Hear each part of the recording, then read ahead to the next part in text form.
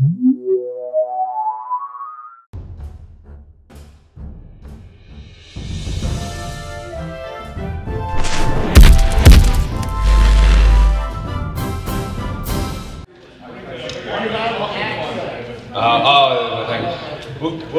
hello, good morning everyone.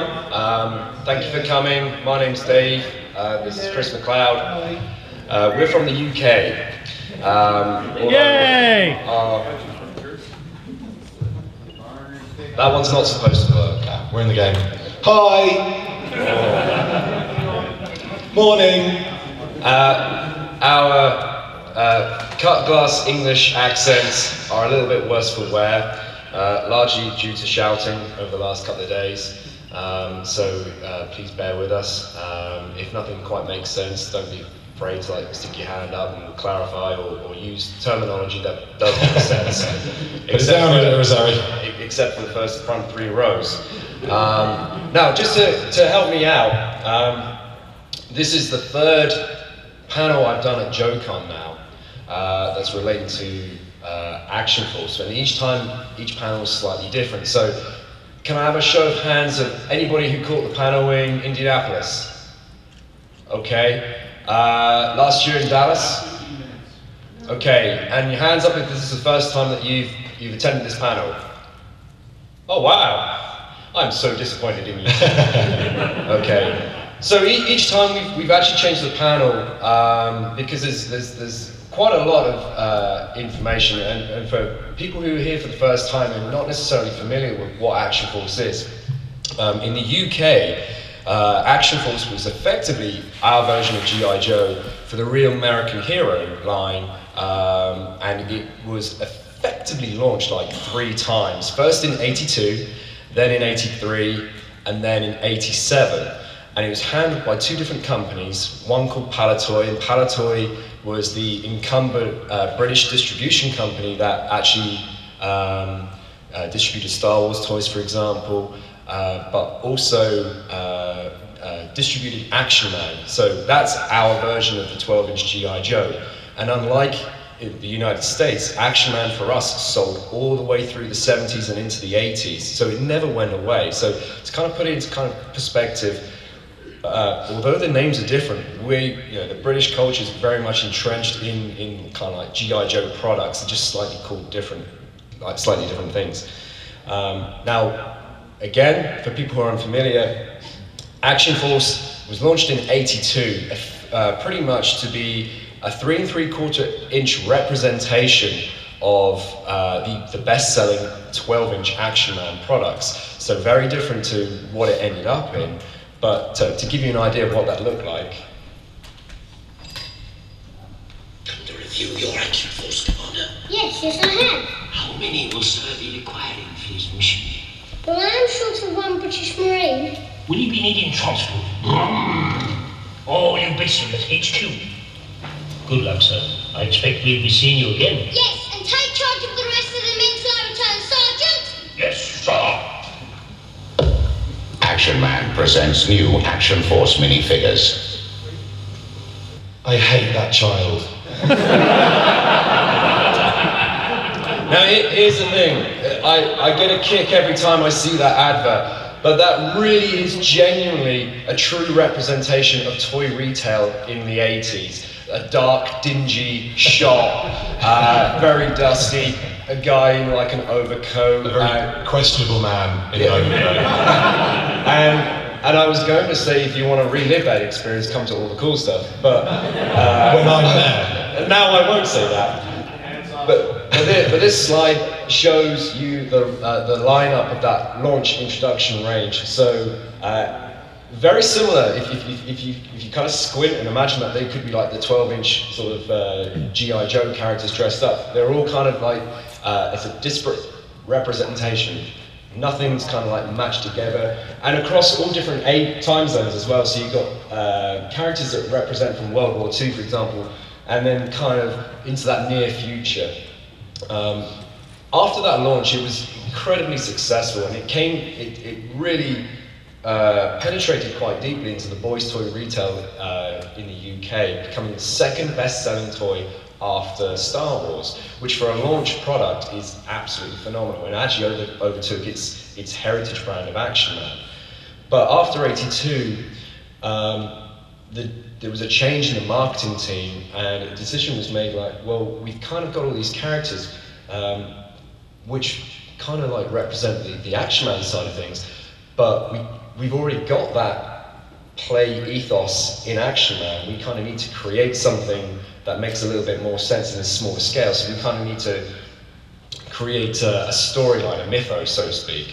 And it was around this time that they took a look at what they've actually produced and try and work out a way of maximizing all of the things that they designed and paid for in terms of tooling to like make these products, and see if they can change around all the combination, change paintwork and things like that, and actually create a whole new toy line using existing parts. And that is really fundamentally what we're here today. The G.I. Joe Collectors Club over the last few years have done products that represent Z-Force. We've got a Quarrel in here, I've seen already just in the middle there. You've had Blades and Hawk and Blades, and you've had Bombardier, the Red Shadows.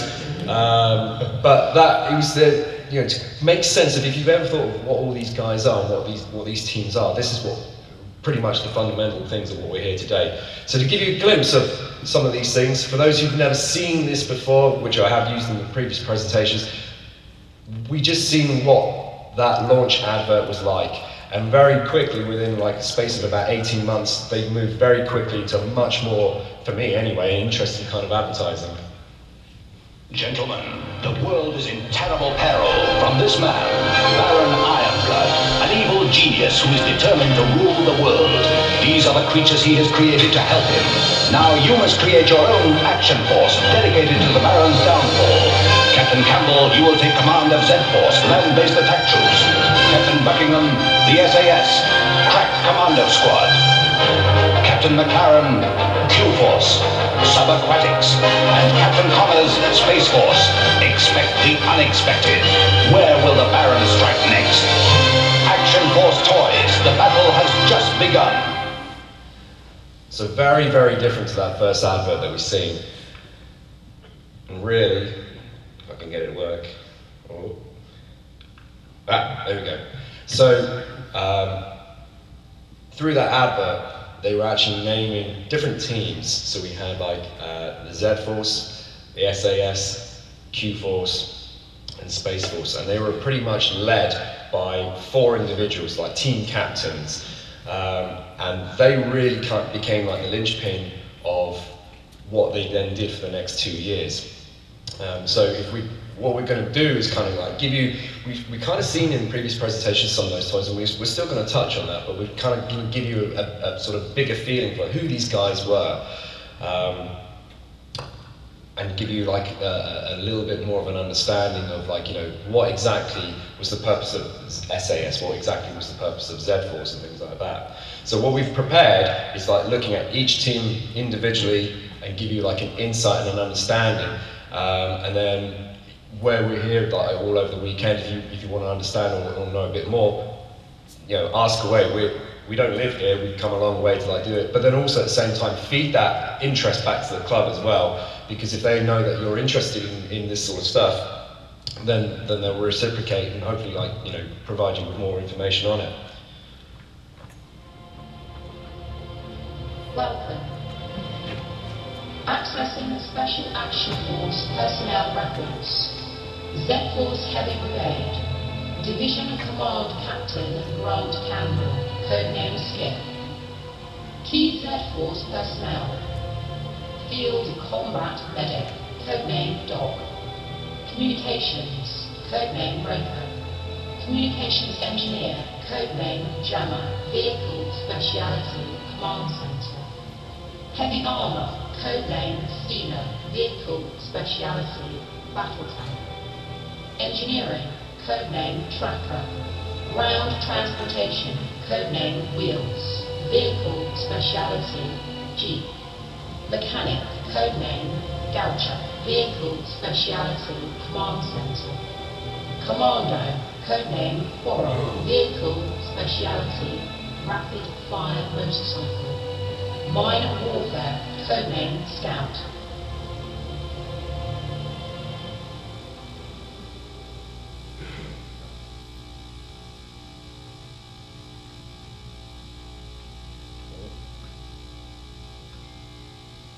I think the battery of this is going.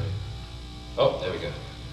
So, there's a picture of the full lineup, and where we just had that computer thing talking, we tried to get that to do the whole presentation and make it much more interesting than ourselves, but wasn't having any of it.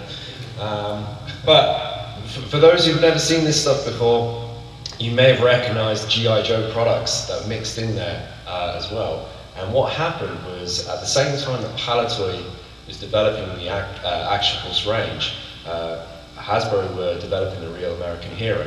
Now the story goes, neither party was aware of what they were doing, and to kind of put it into kind of context, Palitoy worked very closely with Hasbro, but was owned by General Mills, so like the cereals guys, they owned a portfolio of toy companies which included Kenner. So Palitoy and Kenner were sister companies, but working with Kenner's biggest rival in the form of Hasbro. So we kind of like an awkward relationship at times. But when both sides sat down and say, hey, we've got this military line product, you know, would you be interested in it? The other one's like, hey, we got this military line product, would you be interested in that?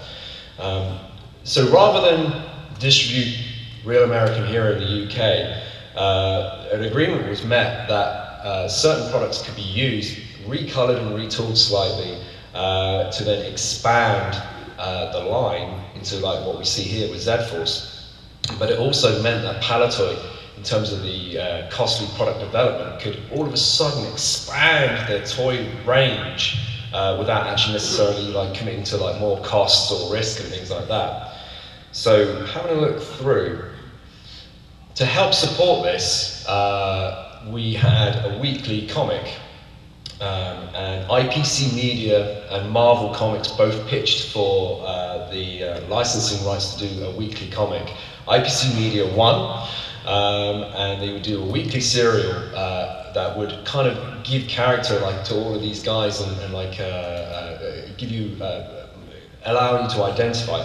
But however, unlike the Larry Hama comics where they were monthly and you would have like 25 odd pages of a story at a time, these were like 4 to 5 pages every week. So similar to your club magazine comic, it's quite difficult. The shorter the space, the harder it is to actually write for, to kind of get a beginning and an end each week and then make a bigger story overall. So it's very difficult to really kind of get the character development. But Z-Force were like the main infantry. They were the biggest unit within Action Force, and they were pretty much the main army guys who had all the artillery and things like that. So if we look at some of these comic covers, and we'll get to it, you can see that the stories that they had, they were always working together as a large team, quite often in the desert, which is interesting because they're all in green camo and things like that.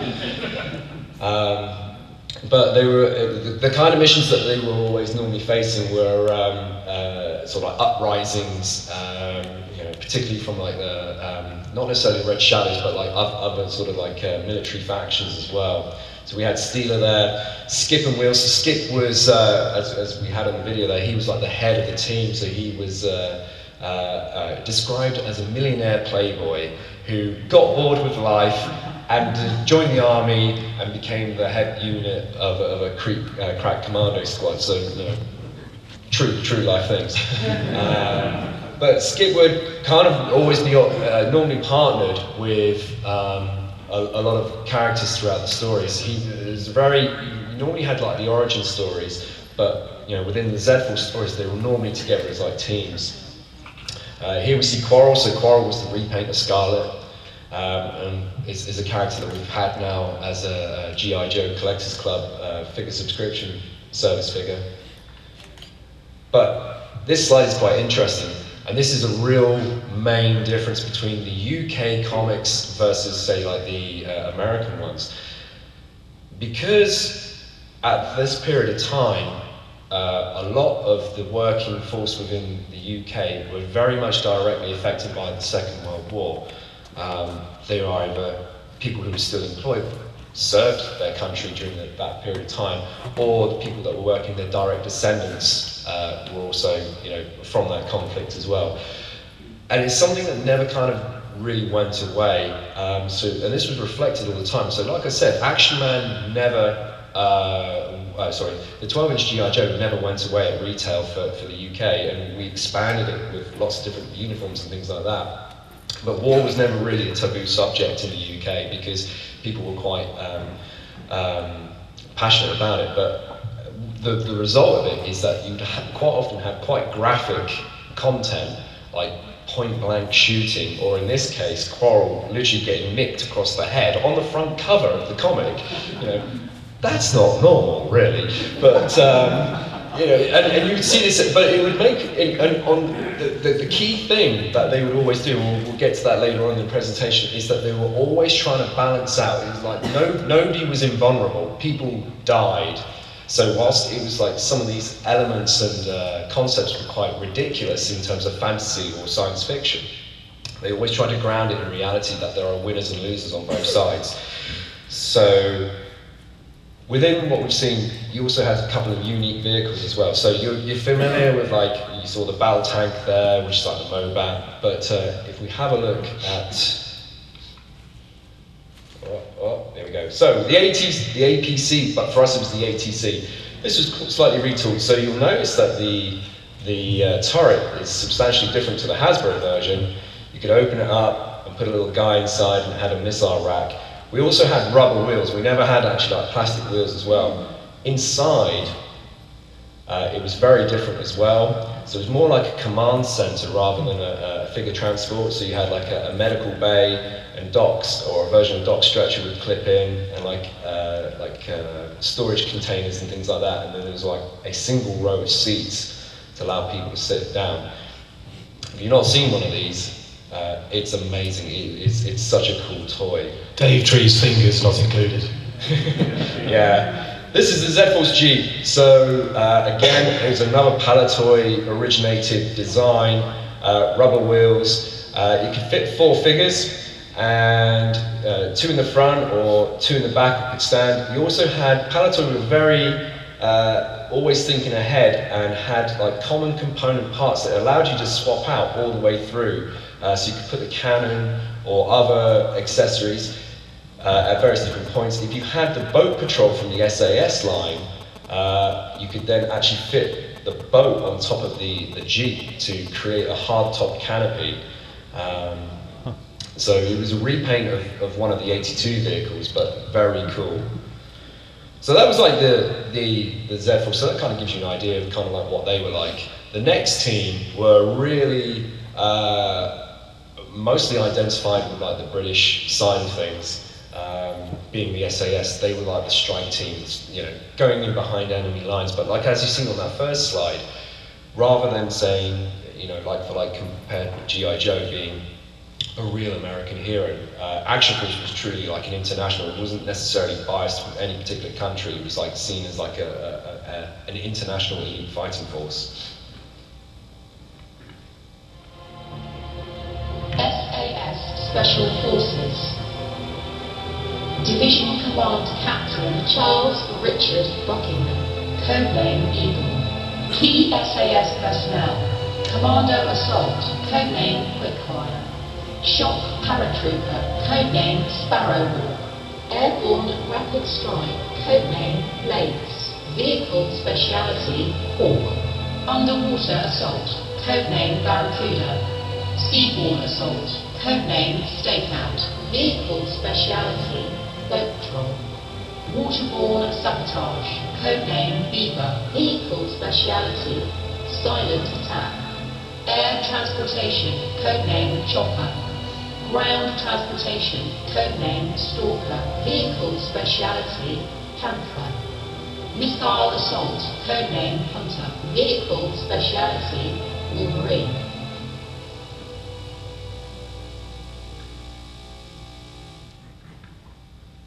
So there we go. Very different in terms of its look compared to like the regular army guys. So I mentioned before, these were kind of like the beachhead, the spearhead, the first attack. normally operating behind enemy lines to like create openings to like get the main like forces in. And the stories always like represented that. So most of the SAS stories were a struggle, very, very gritty, that they were on their own, and running out of ammunition, improvising, to try and get the mission done or the objective achieved. This is a cover from one of the best comic book stories called Operation Claymore, which all happened in the Highlands.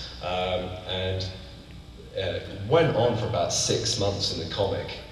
These guys were trying to like literally, they were in Scotland, Scottish Highlands, but there was an undercover attack by the Red Shadows going on, and they were taking over, kind of like Springfield, they were taking over like a town and that.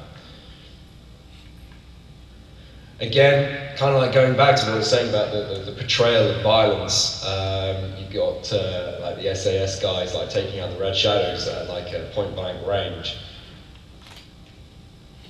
His Beaver, and he was featured quite a lot, and also got beaten up a heck of a lot as well. And pretty much in every single story that he was in, he would literally capsize in the kayak and always smack his head on a rock.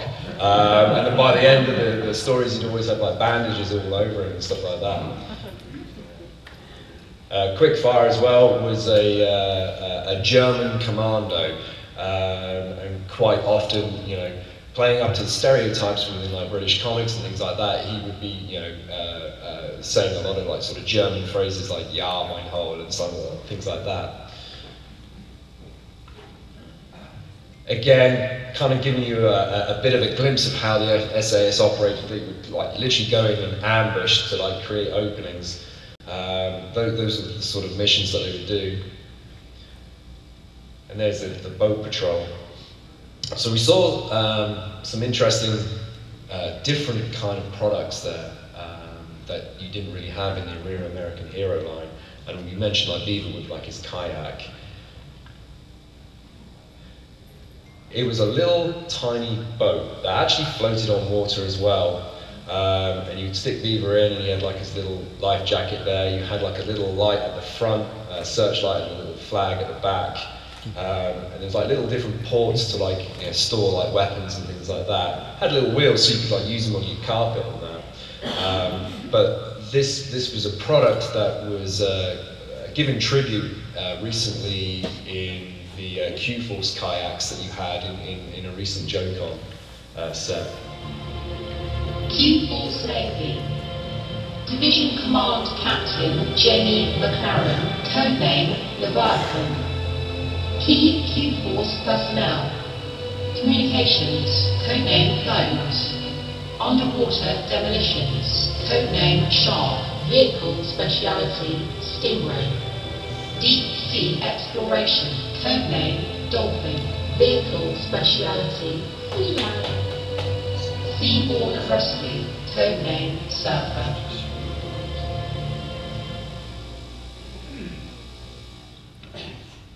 So the Q-Force was the Navy division, so we've had like the main armoured infantry division, we've had like the rapid strike commandos, and then we've got the Q-Force Navy. Now, one of the smallest teams, but one of the most unique in terms of its style and look, and no existing Real American Hero products used within this line. Unlike the previous comics stories that we've like looked at here, Q-Force ones were quite often solo missions. So it would be not necessarily as a team, it would quite often be just like a single character. Q-Force and Space Force, which would be the next team that we'll look at, never had the lion's share of the stories either. Most of the comic book stories were really centered around either Z-Force or like SAS. But the main guy was a chap called Jamie McLaren from Scotland, and he was a deep sea diver, which was an odd choice for a leader because you can't really imagine this guy would be really that fast underwater with all this gear on or anything like that. So he then would have like the jump packs that you had from the real American hero line, so to like give him that extra propulsion when needed. So here you can see him. We never had any kind of like Red Shadow's frogmen up to a certain point. They did later on. So the artists would come up with their own interpretations to meet different things. So in this case, you had like underwater Red Shadow frogmen, just as you would have Red Shadow astronauts and things like that.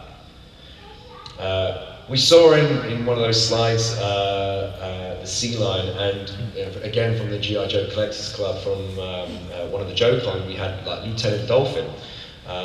Dolphin was the pilot of the Sea Lion, which is my favourite vehicle of all time.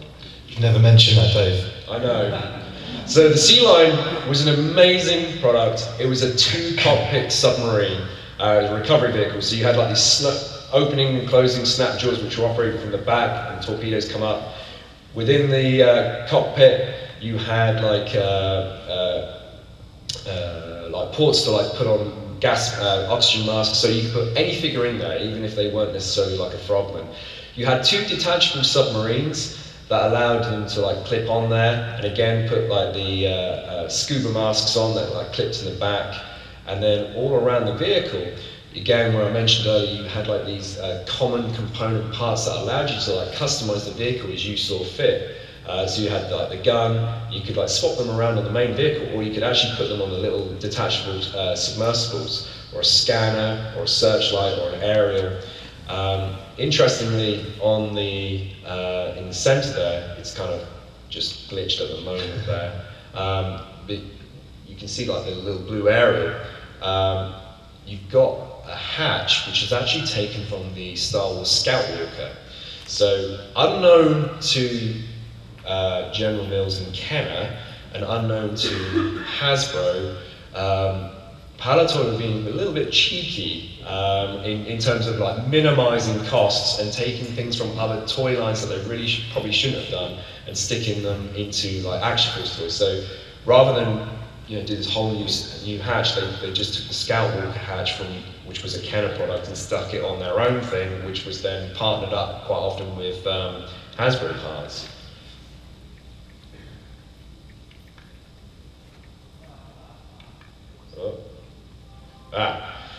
This is another one, which is the Swordfish. So it was kind of like the mobile base unit, and as you go around, it floated on water, had like a rubber ring, you had like the radar, and then you might recognize little parts from G.I. Joe there. You've got the mobile missile system, which was molded into the back, and it would have a torpedo on the side, but in this case, it was like broken. So the Q-Force guys were like the Navy, and like I said, in a lot of the stories, they were like solo missions, but very integral as well. Occasionally they'd be like partnered up with like in the storyline again to like transport the troops to like for an invasion and things like that. But for the last team, this is as fantastical as those elements were, they're still kind of grounded with the reality of like a modern day military force. But the next team was actually like the Space Force, which kind of like pushed it out there a little bit.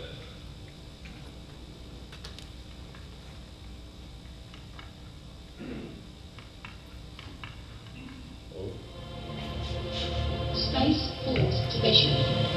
Division Command Captain Chuck Connors. Codename Sky Raider.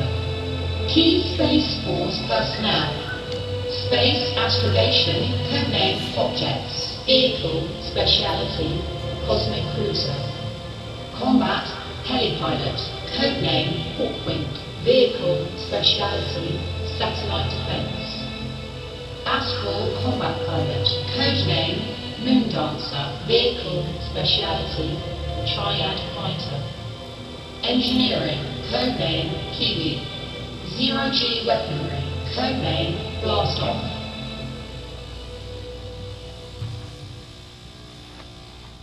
So there we go. Space Force was, in terms of like the storyline, was the smallest team of them all. Effectively, because they were like operating in outer space, They were just literally like the key specialist astronauts. You know, it's not everyone can become a spaceman. So it was always very much like narrowed down and focused. And again, no real American hero products brought into that line. Although we'll see in a minute that there were elements like included within like, the toys. The stories out of all of the different teams, Space Force had the least stories, and it was normally they had like an orbital defense platform where effectively they were monitoring the movements of like the enemy, so like red shadows. So they quite often get like invaded. Occasionally you'd have a mission to the moon, and then find that there's a huge red shadows base on the moon. But very, very different in terms of stories. The Triad Fighter was like the last vehicle that they brought out for Space Force, which was quite a cool toy. It was a 3-cockpit fighter that the front 2 pods would like detach and become individual shuttles themselves. And then the wings of like the central fighter would snap back on itself to become a fighter jet. But looking at some of the other vehicles, this is the satellite defense, which is actually a remold of like the snowmobile from like '82 with extra missiles, and also the vamp cannon molded in, and also the instrumentation from the back of the vamp as well. But that wasn't the only thing that they included. You've also got the Millennium Falcon radar dish, which again is another example of like where they're trying to like keep it low key and like try and use parts in there to like minimize costs. I love the amount of cover on that vehicle. Exactly. The Cosmic Cruiser again was a retool of an earlier vehicle, like added parts. So it was a 2-person space cruiser. You could fit them in there.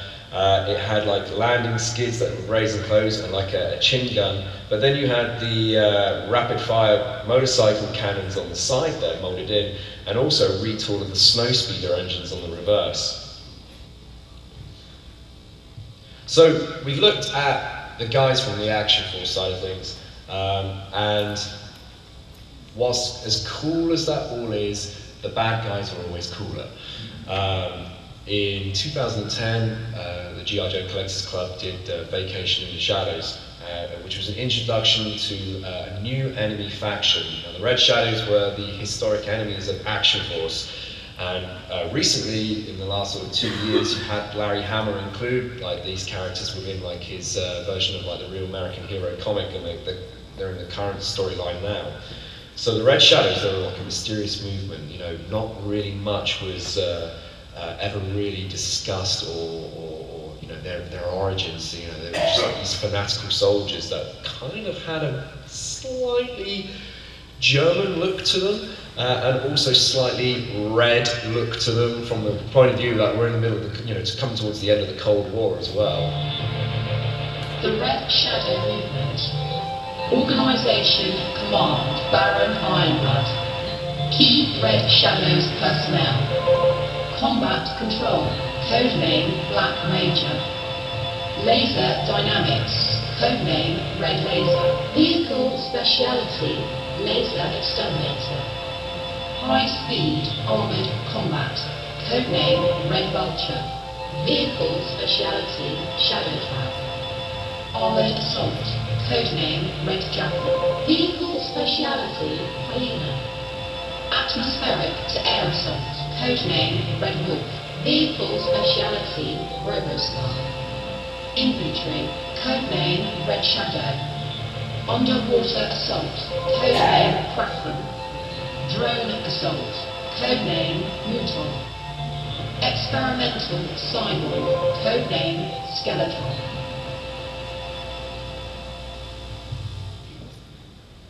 Now that's pretty normal, yeah?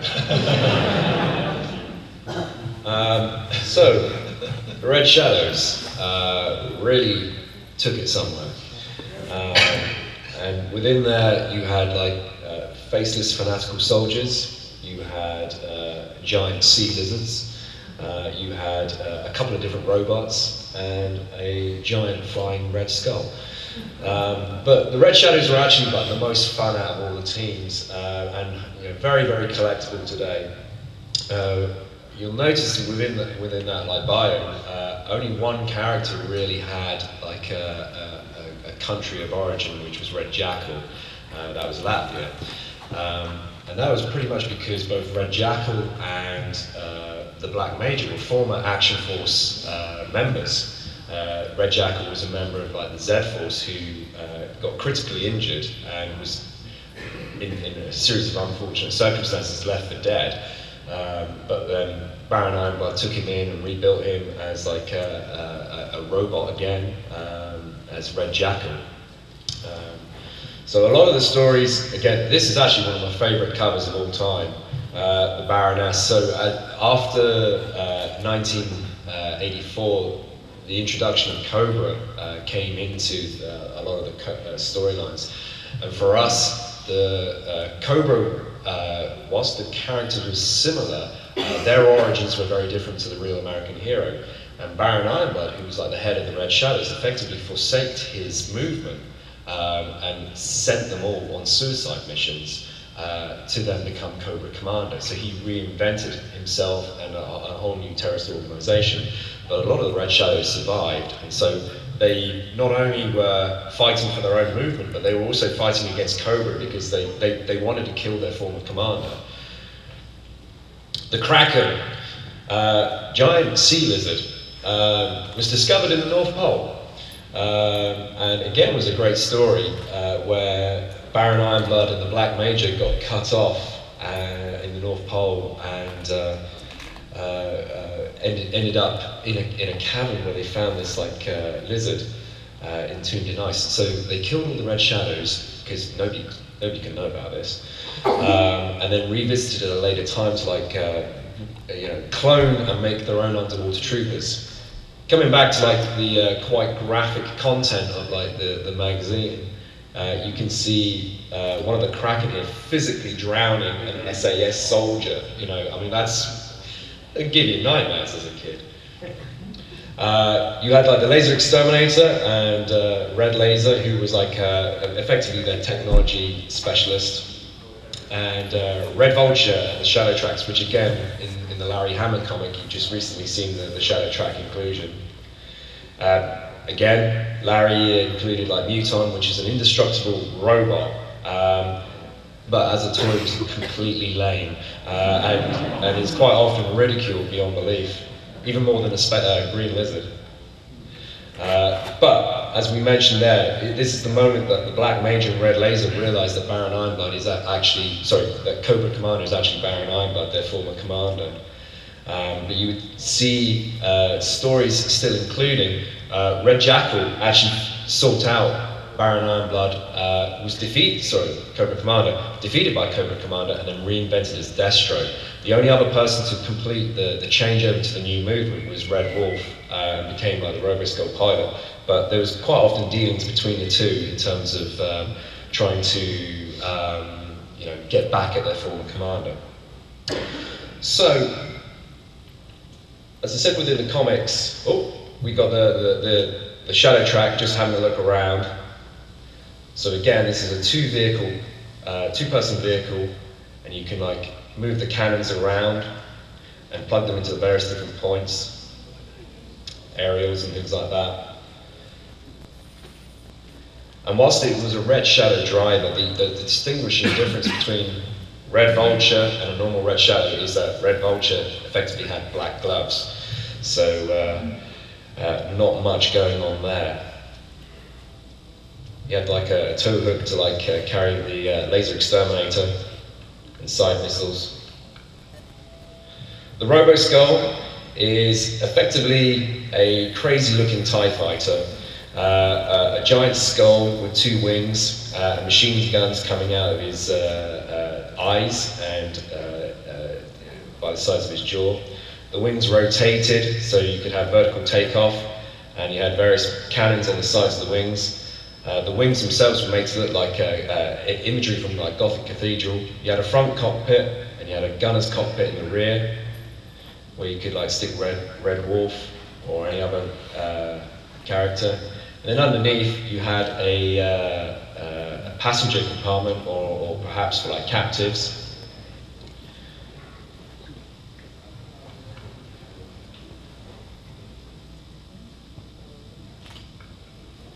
But what we mentioned about the comics, they were always very keen to like balance it out and give you an idea of like, you know, good versus evil. So if you were in Q-Force within the comic, one person got killed in action. That's not bad. Within Space Force, over the period of 2 years, 8 people got killed in action. It's getting a little higher. For the SAS, it suddenly jumped to 72. And if you're in Z-Force, it got to 96 in the space of 2 years. So the moral of this is join Q-Force. Your rate for survival is much higher. So we looked at like all of those teams there and also the bad guys, but like in '84, the design department got the plug pulled on them by General Mills, and the decision was then to like just bring across like literally the real American hero products. But that wasn't to say that that was the end of the story. A lot of stuff was being developed there by Palitoy to like carry it on. As far as they were concerned, they were like, you know, this line was doing incredibly well. It was like number 2 after Star Wars. So they were working on lots of different things. So as a result, there was a lot of unproduced concepts that never saw the light of day.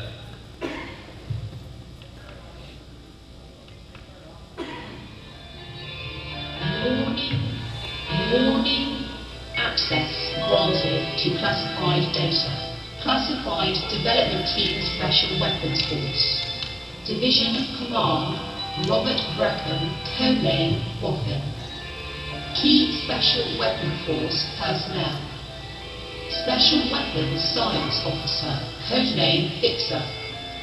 Special Weapons Gunner, codename Lightning. Special Weapons Rifleman, codename Sniper. Special Weapons Development, codename Bombardier. So there we go, Special Weapons Force. We've seen one of those characters last year for the bigger subscription service, Bombardier. And it was, from some people, there was a little bit of confusion as to who was this guy. Well, he never actually made it to the toy line. It was quite a mystery for a couple of years as to who this was. But that was like looking at an unproduced team that just looked like they were all within the kind of weapons development side of things, so top secret. But the other sorts of things that you saw being developed were the Z-Force ATV, which was very much like a Rough Riders kind of buggy. And the idea behind this was that it could be literally either a personnel carrier, so you see at the rear here, you've got 2 doors that would transport like wounded people. Or it could be for transporting like the pack rats. It was never defined, it was like looking at what could we do with this sort of thing. Z-Force also, another area of development was portable bases, so modular bases, effectively centered around a missile station, an anti-aircraft station, and like a radar post. And there was a couple of different things that they're exploring there, so maybe like, they clip together on like a tripod or raised up, or could even be like in a cube formation, for like containers for ease of transport, but then you open them up and clip them all together. The SAS, you'll start seeing influences of what was going on around that time. Kind of looks a little bit like the A-Team. Or looks a lot like the A-Team. And considering like the SAS and the kind of things that we're doing, this isn't exactly very covert. But the idea behind this was like a mobile operations base that would like open up and become like a missile or gunner station. This was mocked up just to like prove the concept, and as you can see there, it kind of opens up and you can see like different like missiles from like the hovercraft and the Wolverine there. Q-Force, we're going to be developing a lot more sort of subaquatic vehicles. That top right one there is like an early concept for like the Sea Lion. But also kind of underwater exploration and also like diving bells as well, which were pretty cool. Space Force had like an exocraft, which was very much influenced by NASA's spacewalk with the space shuttle at the time. So the idea was that you had like an exosuit that would then sit forward, so you could fly it as a craft, and then it would open up, and then you had like a grabber arm that you could like fix satellites with, or have like missiles and shoot things out of the sky. There's a rear view of it, fixing satellite.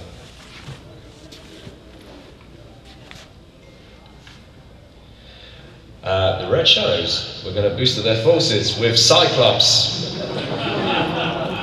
Now, I don't think it was based on He-Man, but it is. So the Cyclops was going to be a hand-to-hand combat gladiator, which is interesting, but then again, next to a giant green lizard, a skeleton cyborg, and a few other sort of like robots, you know, why not? But the Red Shadows had a lot of things being developed as well, so more attack craft, and these were really kind of like pushing it out there.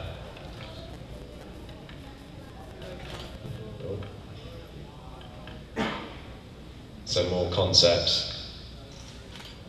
And kind of like a flying saucer, but with huge bombs or ray guns and things like that. You know, maybe the TIE fighter influence and things like that.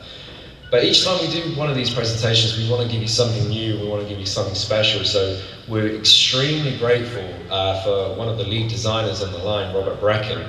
And this is genuinely exclusive, guys. He's allowed us to show you a couple of unproduced concepts that he's never really shared with anybody else. So this is a real treat. Robert was the lead designer for Action Force, but is a genuine true legend for G.I. Joe as a whole. He is the man who gave you your Kung Fu grip. That was a British invention for the Action Man line and sculpted on his own hand.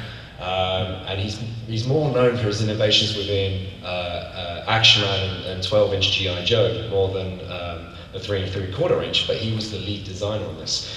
So Bob is sharing with you for the first time. We're extremely grateful to show for the first time the female space pilot. They were going to do a 5-point articulated female character, which was the first time that they were doing this. They had Quarrel, but that was a reuse of like a Real American Hero product. So that was very cool. You can see to the right an early version of the Space Engineer.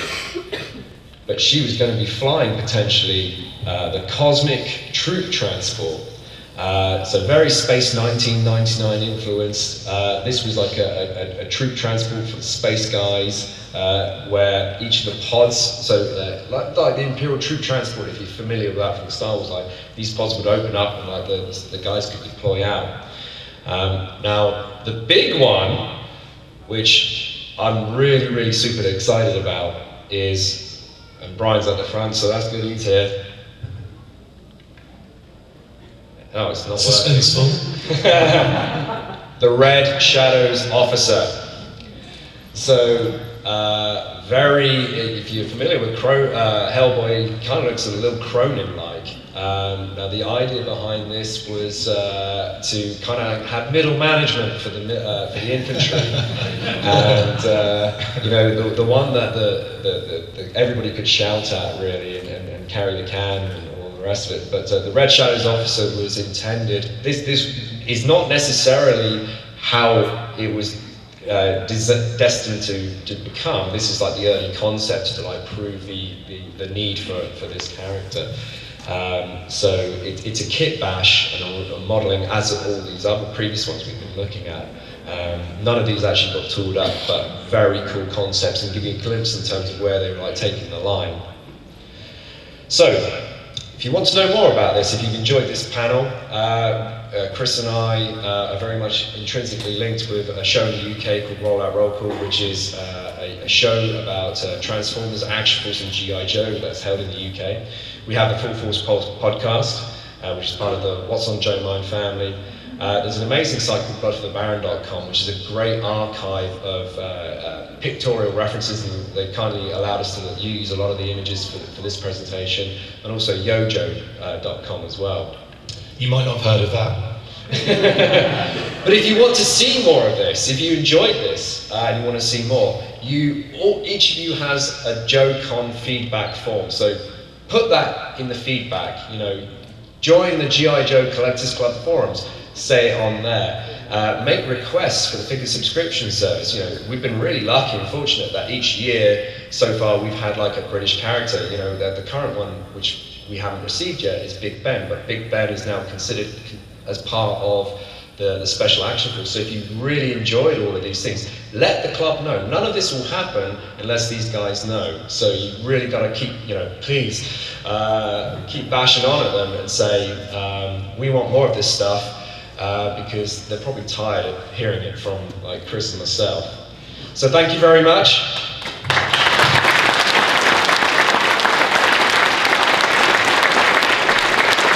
And that concludes